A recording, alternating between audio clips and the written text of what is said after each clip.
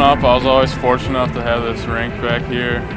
Once I started to skate, my dad would make this in the winter. He started off with more basic, and over the years, we've laid on layers of plastic so the water stays a lot better.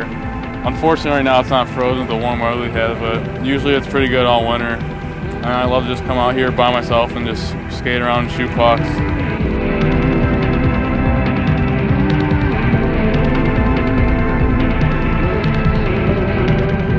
Yeah, growing up, I always wanted to be a hockey player.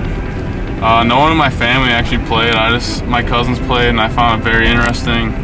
And I always bugged my dad about it. And he picked it up first, and then by the time I was 3 or 4, I was skating a lot. Started to get into programs, and I've just loved it ever since.